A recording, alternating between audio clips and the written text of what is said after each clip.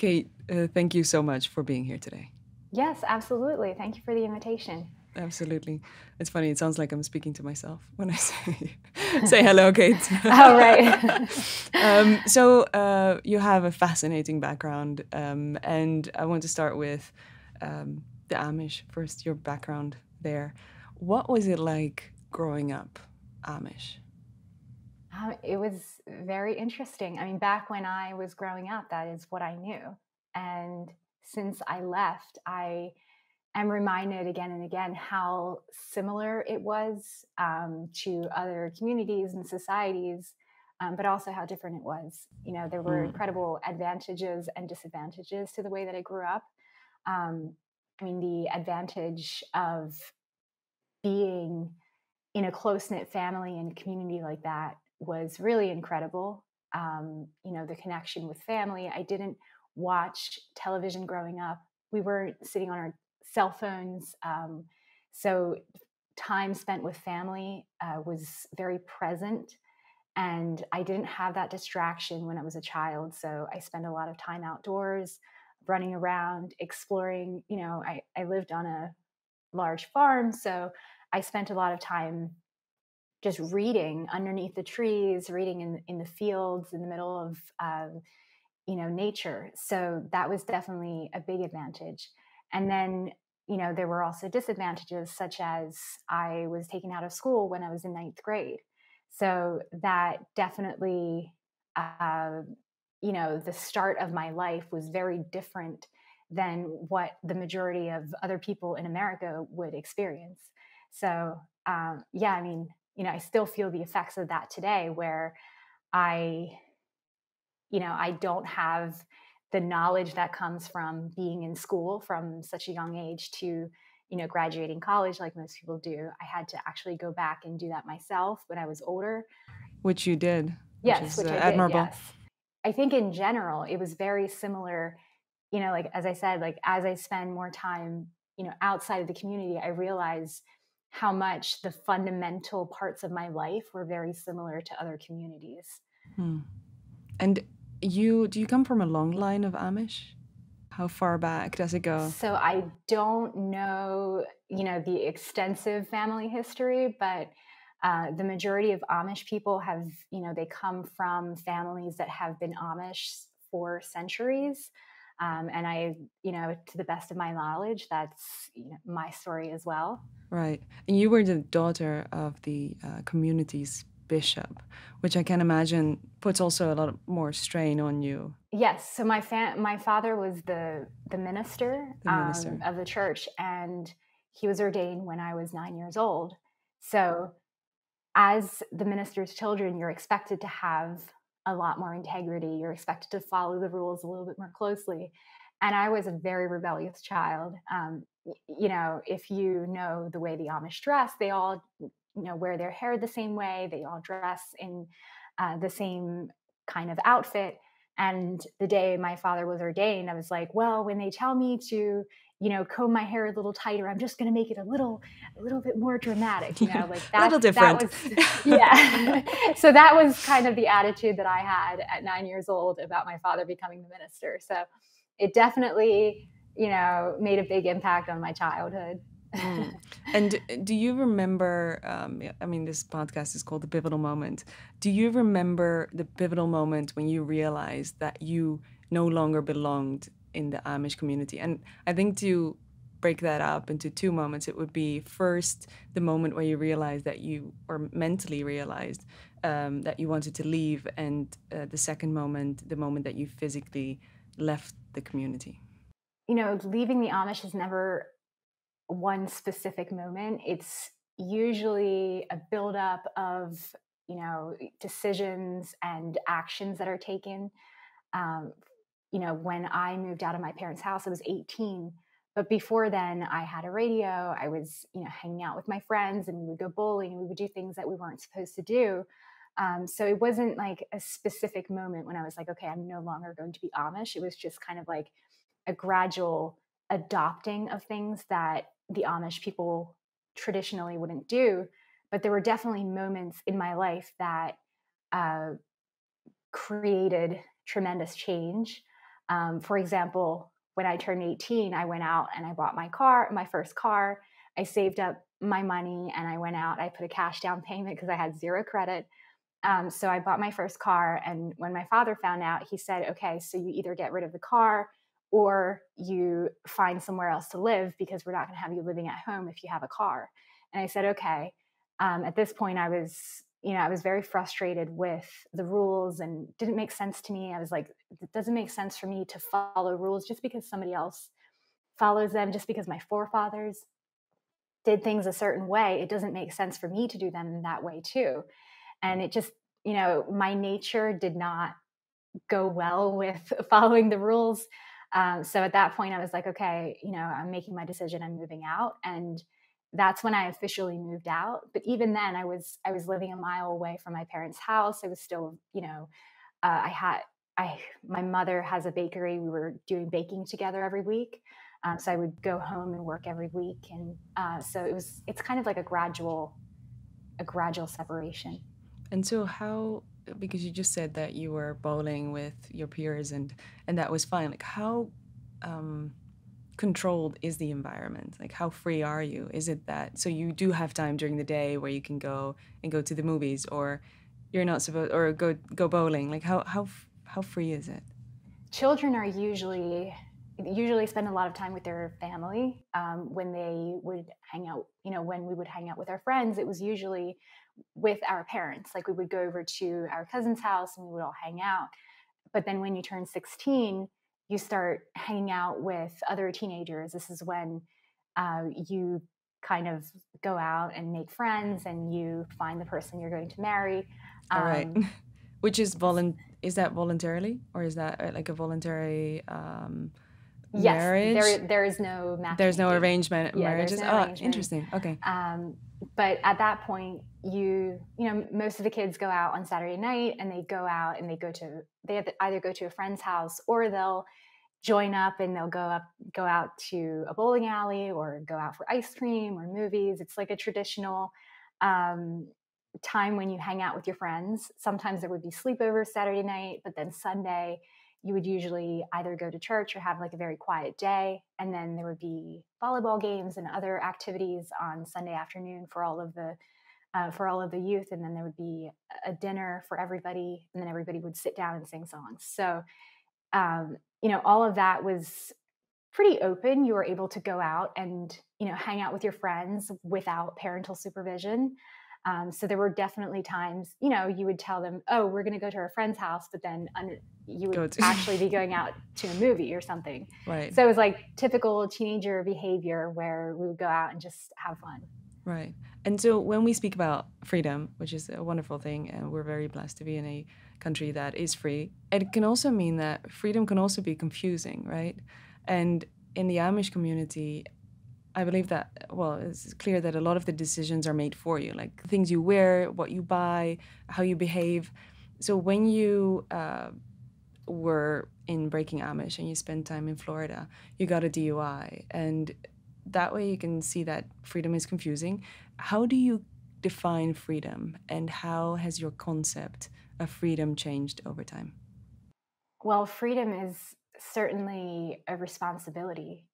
And something that, I grew up in a very sheltered household. I was told how to dress, what to wear, how to act, where to go to, who to hang out with, so, and I think a lot of parents would try to do that with their children.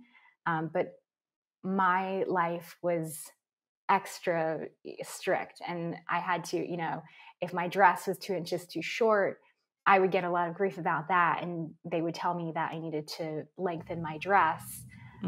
So, having that restricted childhood and then moving away from that, especially when I went to Florida, not having anybody, I had nobody around me. I didn't have parents around me. I didn't have family or friends that knew me. I was very on my own, and I didn't have the experience to know when to say, to make my decisions firmly. And another thing that's very confusing after spending a life in such a restricted environment is you never know like when they're telling you don't do that, because it's something that's that goes against the rules, or if it's something that is because it will actually harm you and it will put you in danger. So that was a distinction that I had to discover myself. So it's almost the difference between like moral danger and actual danger. Yes, it was very much so. Where and even morally, since the standards of the way that you were supposed to act were so strict, it took me a while to decide where I wanted to be on that scale, like how strict I wanted to be with myself. I had to discover by myself, like, those things are dangerous for everyone, no matter, where they are in their life. And this is okay if it's okay with you and your ethics. So like, I definitely had to do that. And in the beginning, I was definitely a little bit like Icarus. And then you got a DUI. Yes. Or driving too close to the sun. Absolutely. And I got into trouble. I definitely got into a lot of trouble. And I learned a lot of things the hard way, because it was the only way that I understood that I shouldn't be doing that. I mean, DUI was stupid. I knew I shouldn't have been doing that. Right. But I think, like I said, I think understanding the difference between safety for myself and just, having very strict ideas, I think just not understanding the difference between that, I think definitely led me to do things that I otherwise wouldn't have done. What was sort of the most shocking thing, what was the most shocking thing you experienced going from the Amish to New York City? So many culture shocks. What 1,000 things? So, I mean, there were so many things, and I'm still learning so many things, like things that I didn't realize were a thing. But, one thing that I found most shocking was how similar people are everywhere.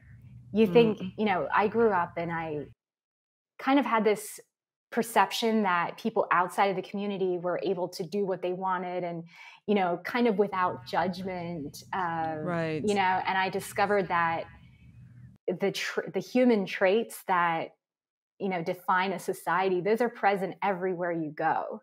So you just kind of have to figure out like what part of society you want to be with. Right. So I think that was one of the biggest culture shocks. And kind of technology wise. Yeah, I mean, I did have a cell phone since I was 16. So, interesting. Okay. that was back when I think we had razor phones. So you did have access to the internet. And what are razor phones? Is that the little flip phone? phone? Oh yeah, the little flip phone. The flip phones. Yeah. Yeah, okay. Back in the 2000s. Yeah. So I had a phone since I was 16. I had some access to the internet. I knew what Facebook and Twitter and MySpace were at the time.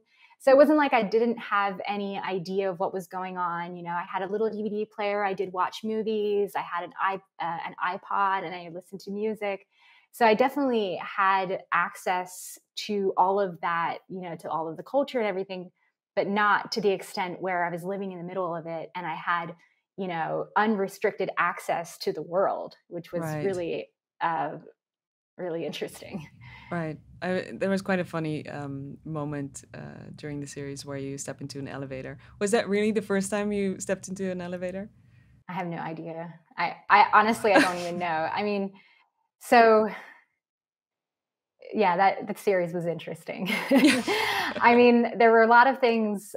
For example, when you're filming a show, the network has certain expectations, and even if it doesn't match up with what's actually happening, they'll keep you in a room until you say what they want you to say. So another thing, according to studies, Americans are now the unhappiest they've ever been or have been in the last 50 years. And studies also say that Americans lack a sense of community. And some would say that we've denaturalized ourselves so much that people seek to escape technology, chains and binds, participating in things such as digital detoxing or therapy to get rid of their technology addictions. And it does make one think, were the Amish onto something? So what are things that you are grateful for growing up in the Amish community?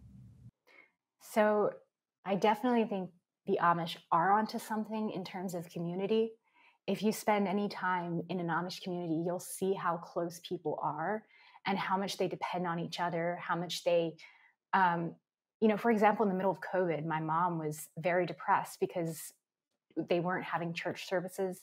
She no longer was able to see the people that she went to church for. And, she spent her entire life in the same town. So she knows all of those people very well. And that community is so important to the people within that. And they lean on each other when they're having a hard time, when they're struggling financially, whatever the case is, they have each other and they know that, they're there for each other. And that's something that I have not seen, that level of community since I left. I mean, there are definitely societies and cultures that prioritize that, but I guess I haven't really become a part of that. But I think that's really hard to find, and I think it's an important part of being happy. But I will say,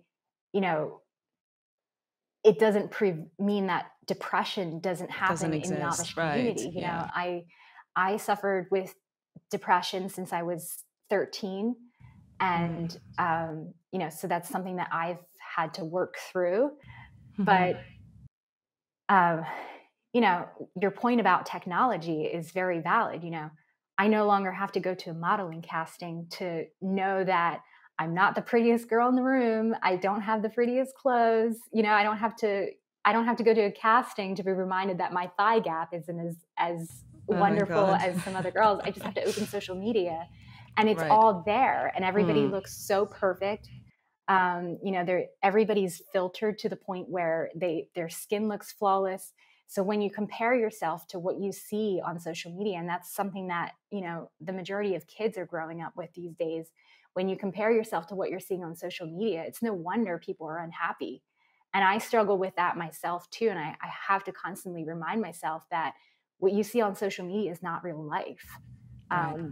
And, I know firsthand, like I've met some of the people that are in campaigns, that are broadcast internationally. I've met them face to face, and not even they look like the people in the campaigns. So it's just really important to remember that, what you see on social media is not real life. And also, I've lived in the epicenter of it. Back when I was in my modeling days, I was hanging out with people that, I would meet celebrities. I would go to all these fun parties. I would be, working for designers and stuff like that. And it's a very empty experience if you don't have good people around you. And it just pales in comparison to, finding a life and a lifestyle and finding yourself. So yeah, I mean, I think it's something that we all struggle with, but the things that I learned from the Amish community were just the value of the people around you and of connecting with nature. And those are things that we all have access to. Right. Do you have any pets? I was just wondering. I don't. I would love to have a dog. I used to have a dog, Victoria, but I actually, due to my living situation, it didn't work out for me to have a dog. So she's now she's even more spoiled than she was when she was living with me, but one of my friends adopted her because she was moving out of her home and she wanted a dog. So I was like, okay, this works out. So I don't have any pets right now. I can imagine that you miss seeing a couple of the episode. I can imagine that you miss nature around you and animals. Oh, I spend a lot of time in nature. I make a point to go on walks. I think exercising regularly helps too. I notice it with myself. When I stop exercising, even if it's for a week, I immediately notice a difference in my mood. So exercise is vital, and just spending time off of the phone, because I personally know how addicting it is. It's so addicting. You, especially when you become interested in certain events going around the world, and you start, reading more, and you start seeing people's reactions, and you kind of get interested in that. And you go down the snowballing effect. Yeah, you go down all these rabbit holes, and that is incredibly time consuming and can affect your mental health very quickly. I actually, this week, Shine released a report that they have a $100 billion valuation. I don't know if you know who Shine is. It's this fast fashion company. They're notorious for, slave labor, and it's not like it's a secret. Like everybody knows that their They're workers are doing not that, getting paid right? fairly, and people are, outraged by it.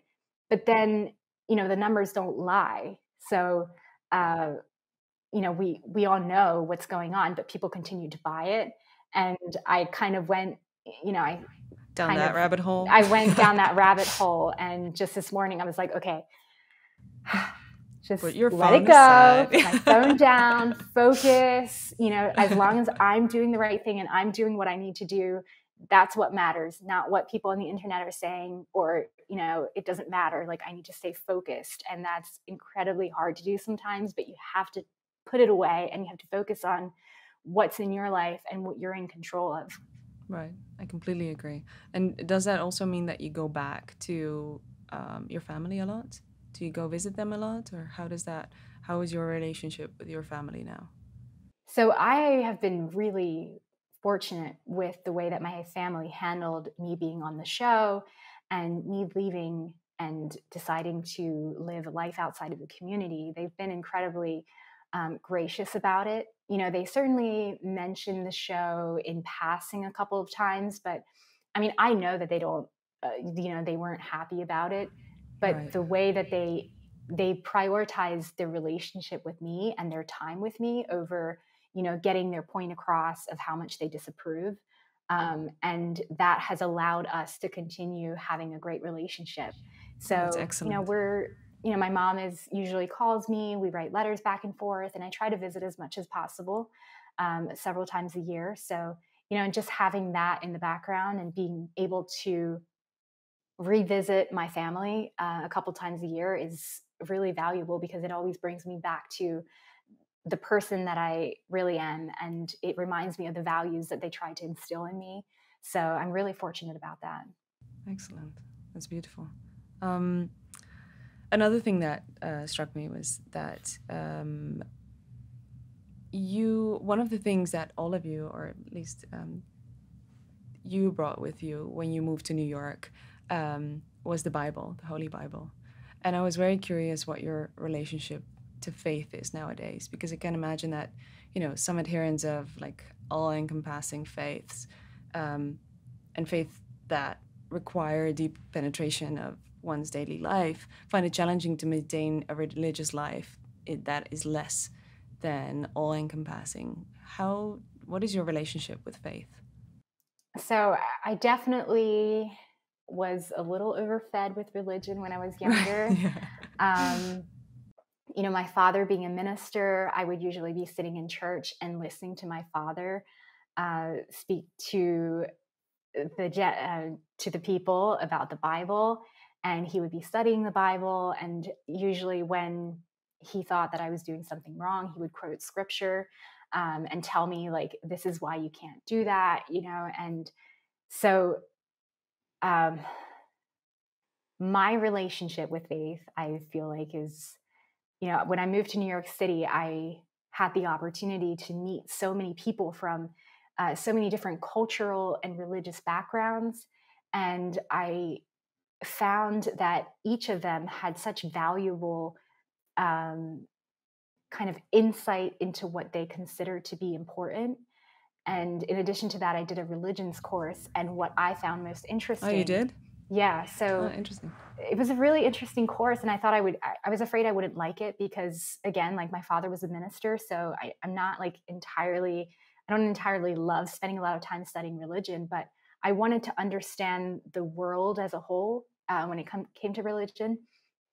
And it really helped me come to terms with my own background, and, kind of like, it was kind of a negative relationship with religion. And the most interesting thing that I found was that in each religion, they all have their own kind of idea of God, and they all believe that their own version is the one and only God that is on the earth. So I find that aspect of religion very important. And another thing that I kind of think about all the time is people use religious teachings all the time and manipulate it to meet what they would like to see in the world and to fit their agendas. And, I grew up seeing people using scripture to excuse bad behavior, excuse their own transgressions. For example, when men wanted their wives to listen to them, they would quote scripture of, the man is the leader of the household, and then they would quote the Bible. Right. So that's my relationship with religion. I mean, I'm very spiritual. And at the end of the day, like, I just believe that just be a good person, be the best person that you can be in your life. And, maybe my spiritual journey isn't complete, but that's where I am right now. So you don't identify with one faith No, in particular? I don't. I mean, to me, I don't think that we as humans know like all the answers. So, me personally, I like to kind of stay open and just believe that we should just focus on being good people, like, to start out with. Right. And on to something else. You are a very successful model, and you've appeared in magazine nationwide. And one of the most surprising features, which you probably talked about a lot already, was probably being on the cover of Maxim. How did you bridge that enormous cultural gap between having just left the Amish and being on the cover of a magazine that promotes most of the things of which the Amish disapprove? Yes, I mean, if you think of Maxim, you think of a sexier version of a magazine. Naked women. Yes. Half-naked women. Yes, right. Absolutely. That's Fast immediately cars. what comes to mind. Right. But I was actually very fortunate to, when I think of that shoot and I think of the life after that in the modeling world, I think I was actually very fortunate to have that shoot, because the entire Maxim team, the photographer, the makeup artist, the stylist, everybody on the team was so incredibly professional and friendly and business minded, which was rather rare in the fashion industry at that point. And it just kind of set the tone and my expectations of what a photo shoot should feel like, and how it should be conducted. And that this wasn't just because the woman is in a relatively sexy outfit does not mean that the energy in the room should reflect that, so it was. And it's also it's not that you were naked. I mean, you were still. Yes, but even if I would have, the way that they interacted with me, the way that they treated me like, with respect and integrity. And I think that really helped me navigate photo shoots after that. And when I think back to certain photo shoots after that where photographers weren't necessarily as professional, and I think back to the way that I handled it just subconsciously without even, realizing what was going on or thinking about what was going on. One instance that I think of in particular is there was a photographer, he contacted my agency, wanted to shoot a model. He had photography equipment that he was going to send back the next day. And he was like, let's do a test shoot. I arrived at his house and, we took a couple test pictures, and then he said he wanted to take a break. And I noticed he was kind of hitting on me. And I just, in my mind, I was at a photo shoot. He was a photographer. This was a business thing. We were working.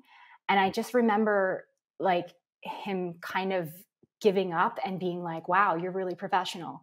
And like, I never really thought about that until much later. And I was like, okay, like, and I hear stories coming out of the modeling industry, and I now realize like what he was trying to do. And the fact that I had that experience with the Maxim team, that helped prepare me for that. So, I'm really grateful for that opportunity. And would you ever do it again? Let's say if they asked you tomorrow.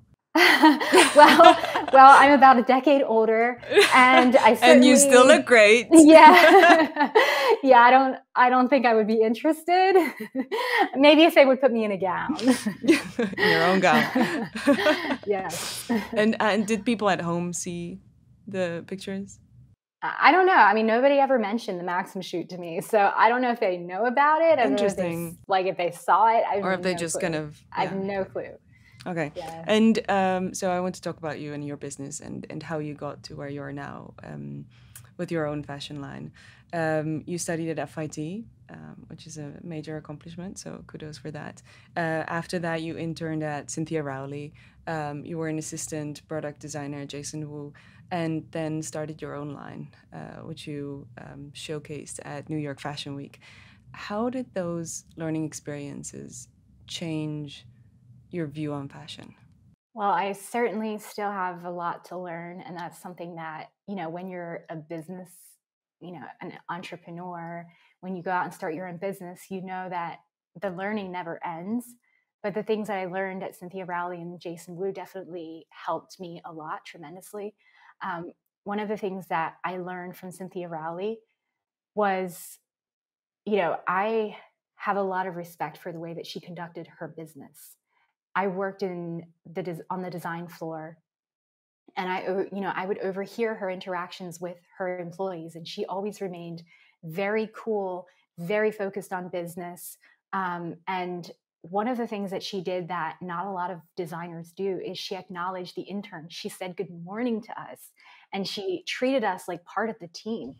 Right. And that alone just made the communication in the design floor, it made it flow more smoothly, and it released a lot of the tension that kind of happens when, because often designers don't want to be bothered by the interns. They don't want to say hello, they don't want to Right. talk to them, and they make it very clear that you are not to speak to them directly.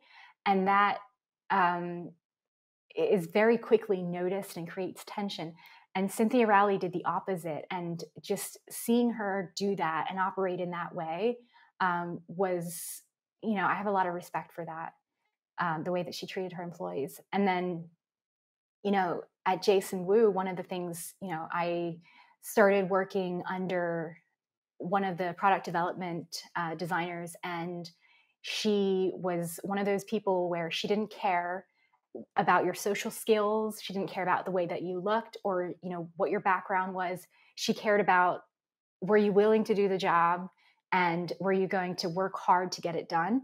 And she stayed focused on business, and she taught me so many things from production and everything from the sketch all the way to the fashion week and market week. And just having that experience with her was tremendous. And then launching your own line. What did you learn after that? I'm I mean, still, that's a big question. I'm still at the very beginning in terms of like building a fashion brand. I am Right. still like in the very beginning, and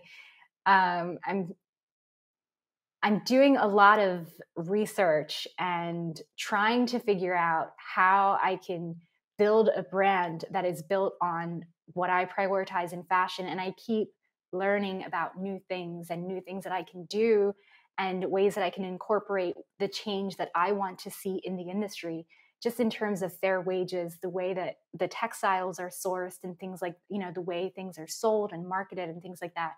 So I don't have a lot of resources. Um, I'm building my brand from the ground up without any outside financial investments. So there are so many things that I want to do and that I feel like I should have already done that I haven't been able to do yet, simply because there's just never enough time in the day. And do you make all your pieces yourself? How does that work? So I have outsourced samples, and I work with seamstresses, local seamstresses. Um, you know, do the majority of the work myself until, if I have too much work on my hands and I can't do it all myself, I have people that I bring in. But in the paying people fair wages, I don't bring people in unless I can pay them what I think that they're worth. So I put my money where my mouth is, and I firmly believe that everybody in my company should be fairly paid. So I think that's very important, but it also does make it harder for me to scale and to have professional photography for everything. So It's difficult to have morals. yeah, I mean, it makes it a lot harder, but I think, in this economy, we're basically competing against fast fashion companies. And at the end of the day, like, I don't want to be a part of this industry unless I can do things the way that I think they should be done. So I would prefer going a little more slowly and figuring it out than, rushing into things. Do you use the Amish community to make some of your clothes or not? You mean like seamstresses? Like help, yeah, or your family helps. Does your family help you sew or? I do not. I have thought of having them make quilts because they make these beautiful quilts, and Right. I have thought of doing that. And I think that would be very cool. yeah, I think it would be Yeah. awesome. I mean, Yeah. if you've ever been in Lancaster County and you ever go to a quilt I shop, haven't. you'll see the pieces that they make. It's beautiful. And they do all this hand stitching on the quilts. I mean, those are beautiful heirloom pieces that you're going to want to keep for the rest of your life. So I have thought of bringing them in and, having them create pieces, but I don't work with them in terms of the garments that I create, because a lot of the techniques that are used for the clothes they're rather advanced, and you need specific training and skills. Handling silk is rather difficult. So I don't think a lot of the Amish women would have training. It's very specialized. The garments are very specialized. So I need people that have extensive experience in luxury garments to make the clothes. And when did you start sewing? So I started sewing when I was 9 years old. The vast majority of Amish women make all the clothes in the family. So I started by making my own dresses. I was making quilts and things for around the house, clothes for my brothers and things like that. And I've been sewing ever since. I've been sewing for almost 20 years, which is a long time. It is a long time. Yeah. Well done. Yeah. And I mean, we would also sew quilts. That was something that all the women spent a lot of time on. Repurposing old clothes into, they would wash and clean the fabrics and sew them into quilts and back them with fleece to donate to charity. So we spent a lot of time doing that. And can you remember the first time you were able to pick a piece of clothing that did not correspond with the Amish requirements? Because you mentioned before in the beginning of the conversation that all rules about clothing are quite strict, right? Yes. So, back to the age of 16, where you start hanging out with your friends, maybe going to the bowling alley or the movie theater. Back then, it was fun for us to wear a pair of jeans and a t-shirt, and we didn't stand out as much at the bowling alley. We'd fit in a little bit more. We wouldn't get made fun of by the other kids in the bowling alley. So, right. But yes, I still remember, going out for the first time. I was wearing blue bell-bottom jeans and a white tank top, and I felt like I was the coolest kid in the world. So it was a lot of fun. And what's your favorite piece of garment right now? Like piece of clothing? Like ever? Yeah, like if you could, yeah. I mean, it always goes back to, I believe in a very classic garment that will last for years. I don't know. That's hard to say. I mean, it depends on the day and the season. Exactly.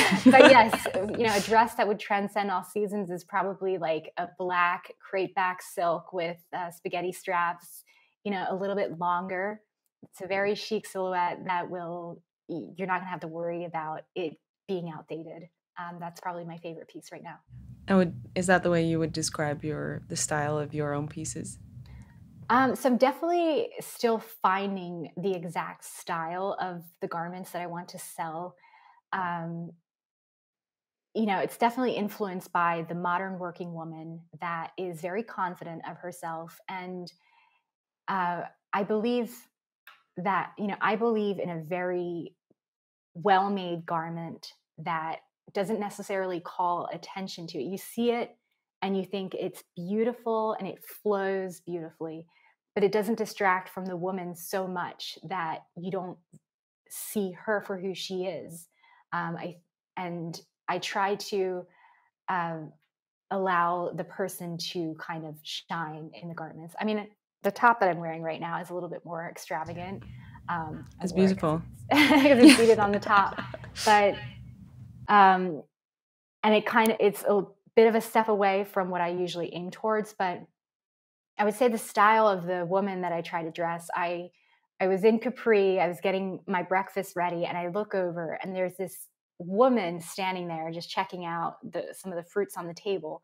And she was wearing this like dark green silk jumpsuit. It covered most of her body. It wasn't like it was revealing or flashy or anything, but just the way that she carried herself and the way that her presence was just so strong and beautiful and elegant. And I think of that woman all the time when I am making clothes, because I'm not necessarily designing for a style of clothing, but more for a type of woman that I want to see wearing these clothes.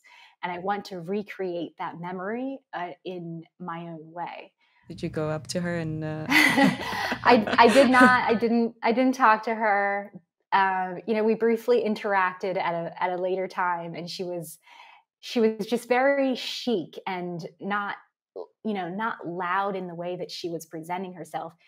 Because a lot of times when people want to wear luxury clothes or when they want attention, they would wear something skin bearing, something skin tight, or something flashy, and that's how they get your attention. But just that interaction made me realize that a really good, strong garment is something that will help emphasize the woman in it. So that's what I aspire towards. Right, and enhance the person. Yes, enhance the person and excellent. make her just confident and be able to move freely and do what she needs to do.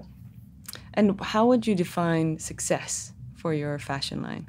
What would happen? At what point would you say, okay, that's I've done it all now. This is what I wanted to achieve.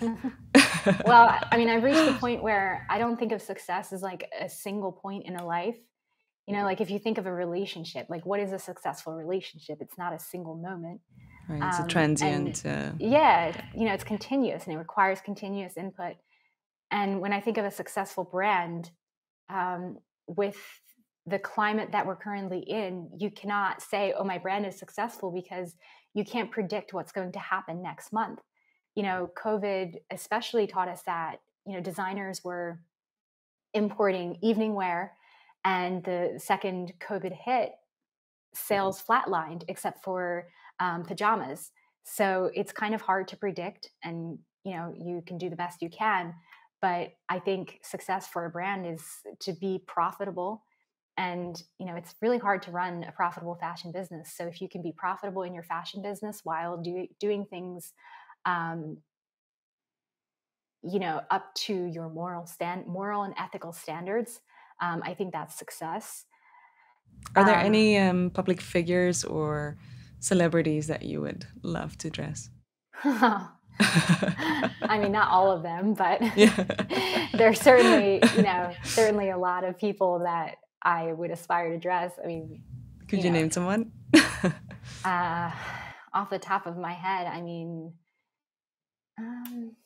I've always been a big fan of Rihanna. She's incredible. Interesting. Yeah. I wouldn't have guessed you say that. Yeah, I mean, her style is very different from mine, but I think she just makes a garment. Like no matter what she wears, she just looks incredible. Right. And I think anybody that has the opportunity to style or dress her is just, just to see your garment on a woman like that would be incredible.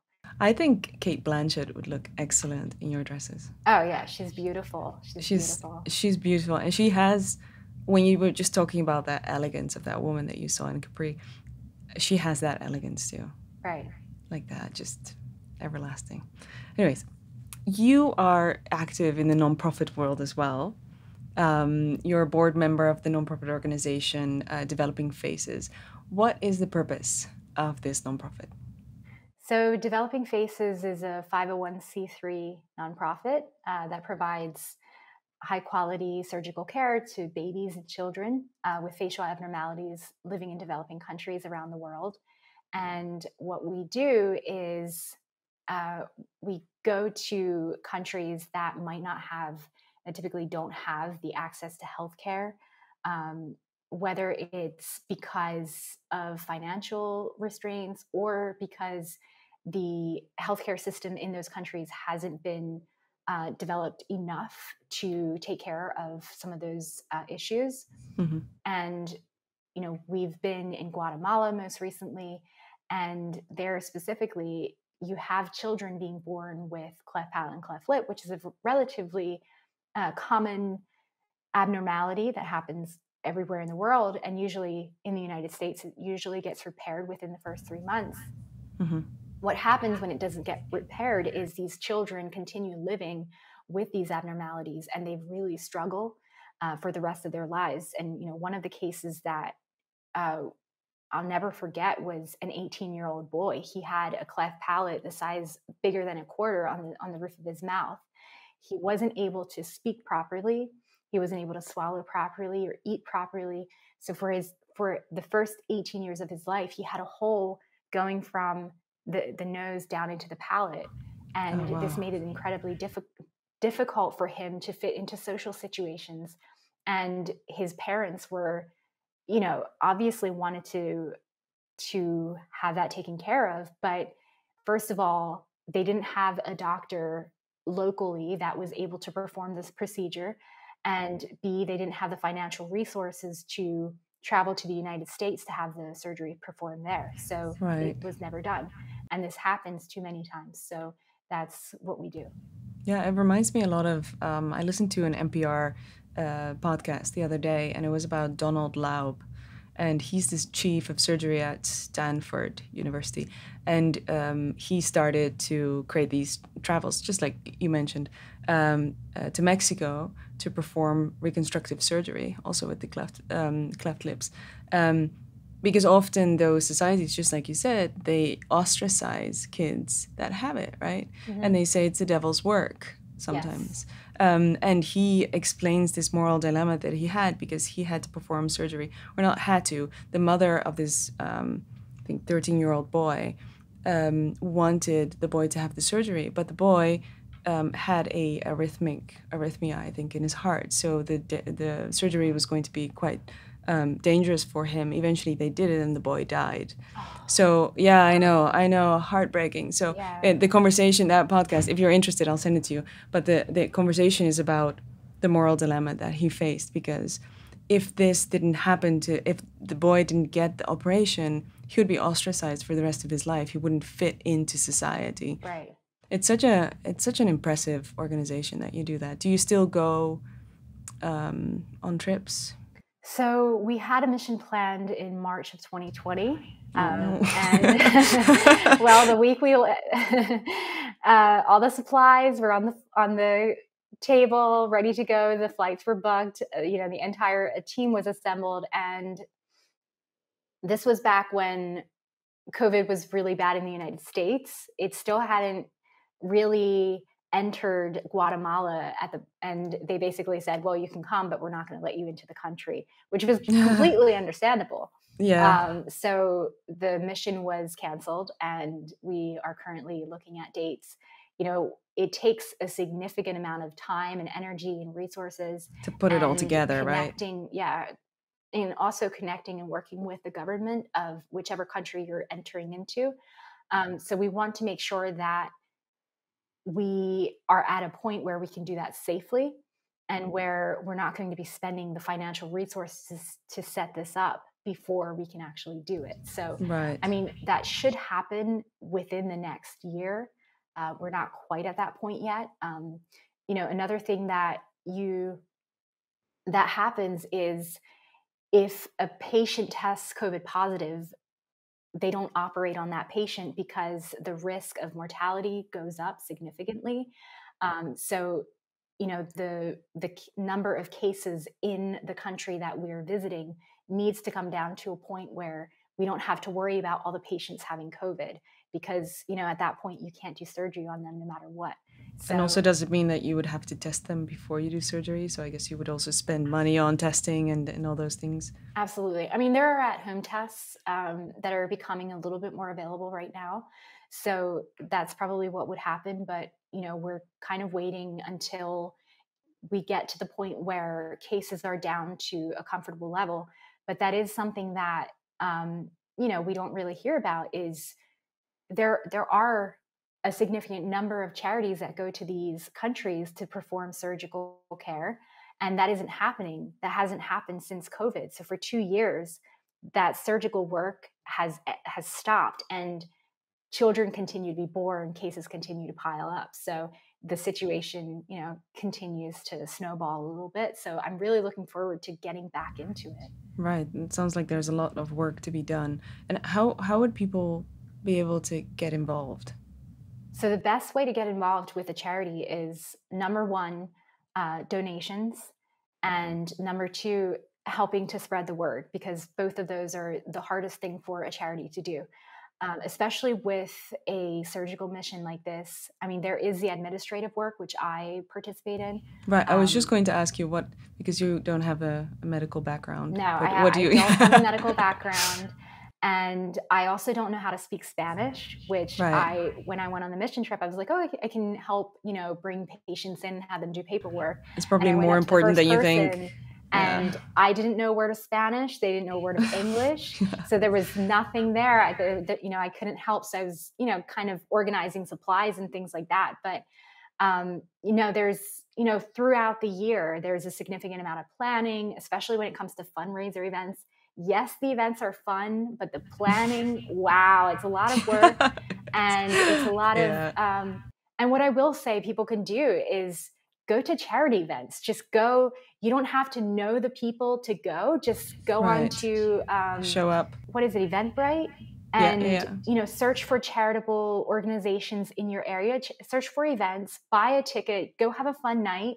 And that's how you help them. And you have you spend $100 on a ticket for a dinner, and to some people that's a lot of money. To some people it's not a lot of money, but that's the best way to help them, is to, support charity events, donate money, and help raise awareness.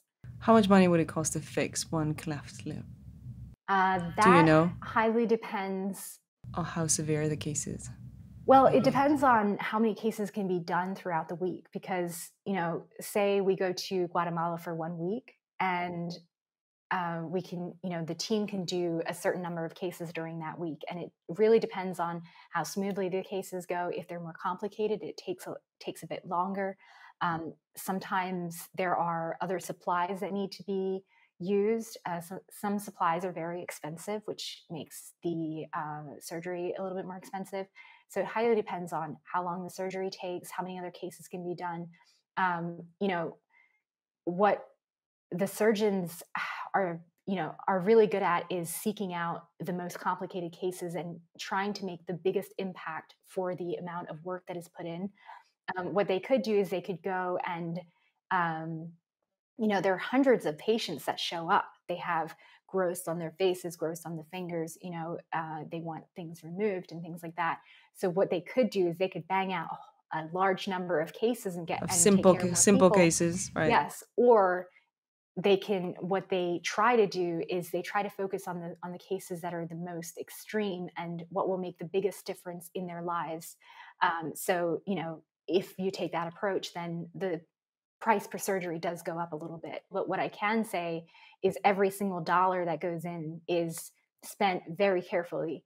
I don't get paid for the work that I do. None of the officers get paid. And we're very strict with funds. We make sure that every single dollar goes towards supplies and essential things that are needed to, carry out the mission. Yeah, and you really make a big difference in somebody's life. Yeah, and we actually onboarded a neurosurgeon with the charity. So that's going to allow the surgical team to perform more complicated surgeries involving the skull and the brain, which is really exciting. Wow, well done. Yeah. I have some questions about your personal life. What is your view on having a family? Oh, I love kids. I love really? Kids. Yes, absolutely love I was kids. so curious Kids what you were love going me. to say. Yes. I mean, I think having children is such a beautiful responsibility. I mean, I spent the majority of the last decade on television. So I know one thing, the world will not see when I have children because I really value the relationship that I had with my parents in terms of there was nobody else involved in our relationship. It was kept to the family. The issues that arose were kept to the family. And I remember how impressionable I was and how intimidated and shy. And I have very vivid memories of my own childhood. And when I see children, those issues being broadcast on social media, I worry about those children. I don't judge what the parents are doing, but I do know that I do not wish to take a part of that. And I think that it's very important for families to, whether or not you put your kids on social media or not, it's very important to remain focused on the relationship, the actual relationship off screen.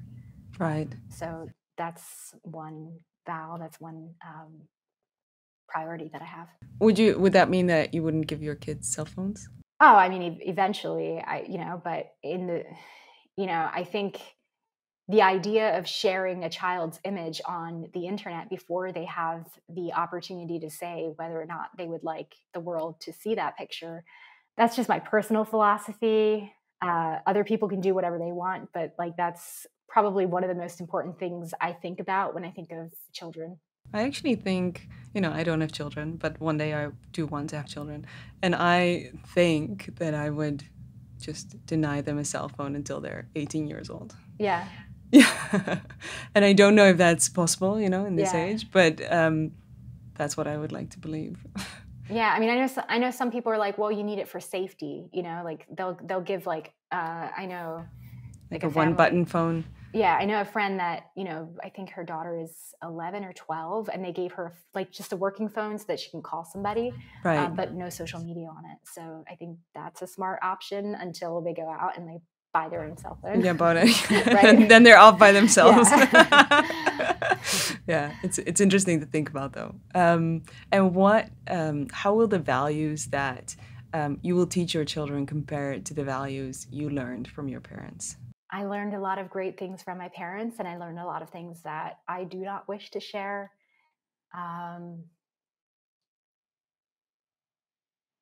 think every situation, it's easy to say like, I'm going to do this, I'm going to do that. But I think it kind of depends on like the individual situation and like what happens, circumstances and things like that. So I think you just have to do the best you can. And do you know how many kids you want? Or is that also something that will just happen? 2 kids. 2 kids? 2 kids. Nothing more. Nice. I grew up in a big family. I was a middle child, and I don't want to recreate that. How many siblings do you have? I have 6 siblings. 6 siblings, oh my God. Yeah. I always have the feeling that the bigger the family is, the better. But maybe there is such a thing as too. That's a personal thing. Yeah. But it's also because I never experienced it, right? Yeah. So maybe it's just a fantasy. And again, it's like, what are your circumstances? Like what exactly. What can you afford also? If you have the financial resources to have a big family and, like I love to travel, but the idea of taking 7 children on a trip to wherever, like, it's just not going to happen. Tricky. So maybe I'm prioritizing, my happiness, but I don't know. Like, if you're not happy, then what's the point? Right. So I think you just have to decide, like, what you want to do, like, what you want.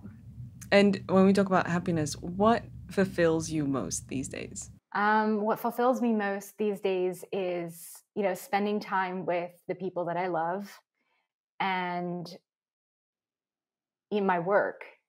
When I entered the world of fashion, I certainly didn't understand a lot of things. I didn't understand the way that the industry works or what was important, what I was going to prioritize. And as I continue working in the industry, just the sheer challenge of coming up with solutions to the problems that I see is very fulfilling to me. And I keep, I'm not going to lie, like I've questioned my position in the fashion industry many times. Like, why am I participating in an industry that is to blame for a large portion of the world's pollution? And I think of okay, so I can either leave or I can stay, and I can try to be the change that I would want to see from the fashion industry. Um, right now, fashion is very ugly. What's going on with the way workers are treated, the way that, you know, we have overconsumption issues. We are at the point where workers in the United States, there are hundreds of, not even hundreds, thousands of fashion students graduating every year, and they can't get fair paying jobs because all of the jobs have gone overseas, and we are now competing directly with workers that are getting paid slave wages. And people think that that's a fashion industry problem. It's not. This is a global issue that keeps getting worse year after year after year. And just trying to think of solutions to combat that problem is very fulfilling to me. I don't know, like, do we have a little bit of time to talk about Definitely. that? Okay. Yeah, definitely. All right. So, you know, this past week, one of the world's, well, not even one of the world's biggest fast fashion company, they're called Shine. They released $100 billion valuation. And it is such That's a lot of money. staggering amount. That is $100 billion valuation Incredible. for clothing. The majority of their clothes are made out of fossil fuels and oils. They're not even made out of cotton or silk or anything like that. It's and when you buy the clothes, the majority of the clothes don't fit. Many of the customers that buy the clothes, if something happens, they don't like the clothes, whatever, good luck sending it back. Good luck getting your money back. So a lot of the clothes end up just getting thrown away. And, you know, people find it, they're like, well, why should we be outraged? You know, we have the right to fashionable clothing. We have the right to have access to pretty things so that we can be a part of society and we can take cute pictures for Instagram and things like that. And, you know, it isn't just the fashion industry's problem. This directly affects people working in all industries as well. And I had an interesting argument with somebody on social media, which is not a very smart thing to do. But I commented on that picture of Shine having the $100 billion valuation. And I said, this is a very clear reminder of the fact that people claim to care about sustainability, but we all can see where they're spending their money, and that is exactly where their priorities are. And basically one person was like, you know, the argument she was making was, well, low income people should have access to fashion and should have access, you know, they have the right to wear garments. And I said, well, you should just, you know, if you can't afford to buy sustainably produced or fairly, you know, garments that have been made by fairly paid workers, then just go to a secondhand store like Goodwill or Salvation Army and buy directly from them. That is a way to have access to clothes. They're cheap and they're often better quality than what you would get at a fast fashion brand. And, you know, I don't say this lightly. Like I grew up, I started my personal journey out making $7.50 an hour. And I have worked incredibly hard. I come from a very poor family. And the way that I was able to dress myself is I did exactly that. I went to secondhand stores and that's how I sourced my clothing. I don't think there's anything wrong with it. And I think that you have access to so many clothes right now. We have so many websites where you can easily access secondhand clothes. There really is no excuse for, you know, the argument that low-income people need access to fashion as well is not a valid argument for saying that fast fashion companies should exist.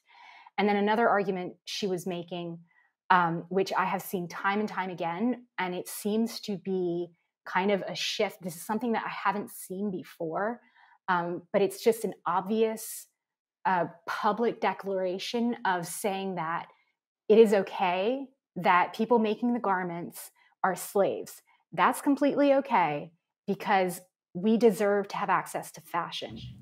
And is that how she said it? That's how she said it? That's not word for word, but that was the point that she kept making. Right. Was, okay, so what? You know, it's not our problem. It's the corporation's problem. You know, we should have access to fast fashion. Just because slaves are making it doesn't mean that we shouldn't buy it. And it's a pretty intense statement. I mean, it's a pretty intense, like, hill to die on, that Yeah. slavery should continue to exist for a non-essential clothing item that you're going to wear once for an Instagram picture. I mean, it was, and I haven't seen that argument before. It seems, especially over the past year, that kind of sentiment has snowballed. And this wasn't just, an uneducated person that isn't interested in human rights. I went to her Instagram profile and she was advocating for fair wages in America. She was advocating for women's rights. She was an artist herself. She was obviously very interested in promoting that type of humanity. But to her, didn't apply that to her. Yes. Choice of... To her, the issue of slavery, since it was around, on the other side of the world and not in her backyard, she wasn't seeing it. She felt like she was benefiting from it. It was okay to her. So I haven't seen that type of argument until recently. And it seems like that kind of consumer mindset is becoming worse and worse. It's not getting better. Right. That the arguments are getting more aggressive. I mean, the arguments are becoming a lot more entitled and a lot more, like, I deserve to have easy access to trends. I deserve to have easy access to clothes. And I think clothing is a right. I think everybody should have access to fairly priced clothes. I think that is absolutely paramount, that everybody has clothes in which they can feel comfortable in, go to job interviews and everything like that. But that's not what Shine is. They have, like, they basically have club dresses and, like, sexy, low slit pieces of fabric. They're not essential items. Right. It's just such a stark reminder of where the consumer mindset is and where we're going in fashion. And, almost 10 years ago was the Rana Plaza collapse. And everybody in fashion was like, oh, we're going to make a big difference. We're going to make all these goals of sustainability. We're going to change everything. We're going to make sure, Victoria's Secret was like, we're going to make sure that all of our workers are being paid fairly.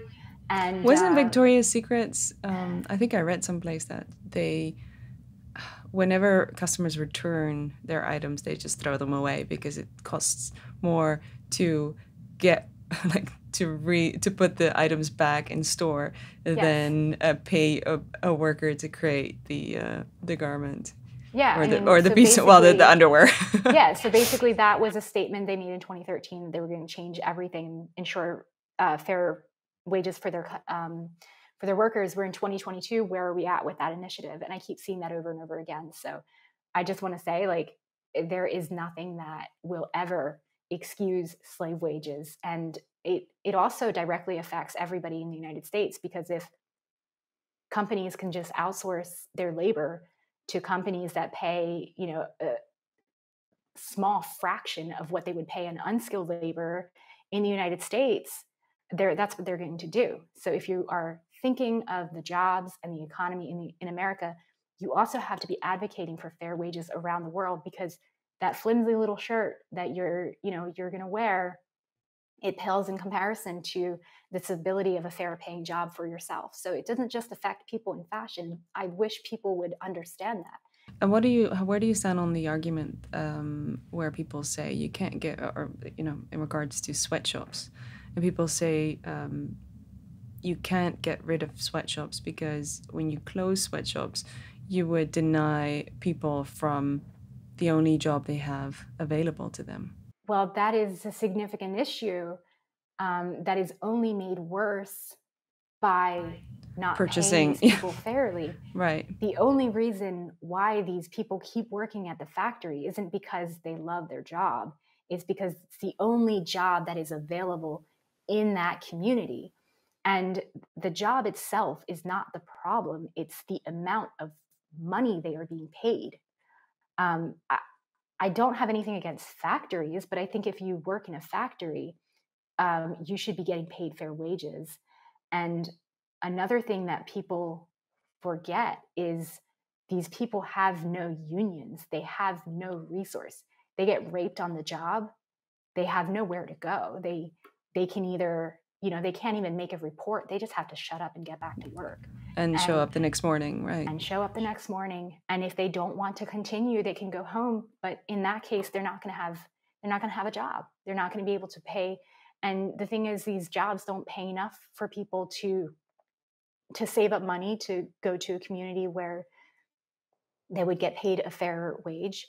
They barely have enough money to put food on the table, much less, spend on medical supplies, send their kids to school and things like that. So it's a really serious problem. And, when we talk about sustainability in fashion, we're not just talking about the mountains and mountains and mountains of clothes that are being thrown away because nobody wants them, because they're worthless. Half of the clothes that are being donated they're trash.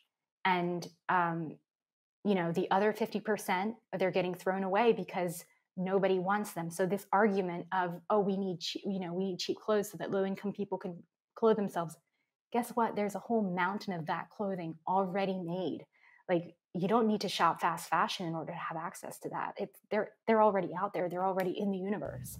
Right, and you're right. It's possible to because where I grew up, we went to the Salvation Army to get clothes, right? Yeah. And we got clothes for $1 a piece, and I wore that wore that sweater the whole year, right? Exactly. So there are options. And another thing is, if you want access to good clothes, stop buying the clothes that stop supporting the economy that increases the number of fast fashion clothes. And what would happen then is those companies would no longer be profitable. People would start, if what we really need is we need consumers to stand up for fair wages. And everybody thinks that, I'm just one customer. I'm not going to make a big difference in that $100 billion. Let me tell you, as a small business owner, every single order is important. Every single order makes a big difference in a small business, and your dollar does count. So don't think that just because you're spending $20 that, your dollar doesn't matter. It does matter. So if you want to make a change, you want better clothes, then start investing in economies that support that idea. And what will happen is better clothing will be produced, and better clothing will enter secondhand shops. Right now, if you walk into a secondhand store, the majority of it is fast fashion, and nobody wants it. Nobody wants it. So, like, if you want nice clothes, then stop shopping fast fashion and buy the high quality garments secondhand. And trust me, that will increase your access to better garments will increase. I think it's very interesting to hear you talk about this and how motivated you are to make a difference in the industry. Yeah, I mean, every single day, this is what I work towards. And by no means, whenever I speak about this and become very adamant about my support for fair wages, everybody, people start attacking my brand and being like, oh, well, you're doing this, like, how are we supposed to, afford a $7,000 gown? I'm not expecting you to buy from my brand.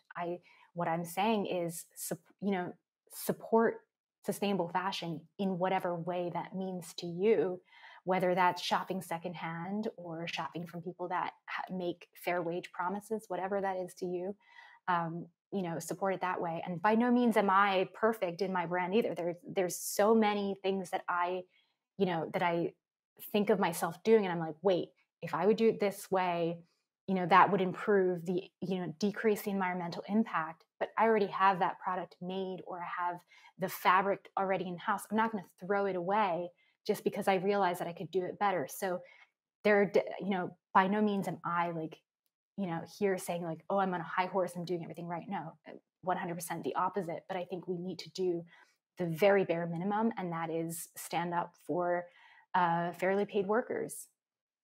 And the price of garments wouldn't increase that much. You double their wage, and it goes from like $1 to $2. That's not to $1.20 probably.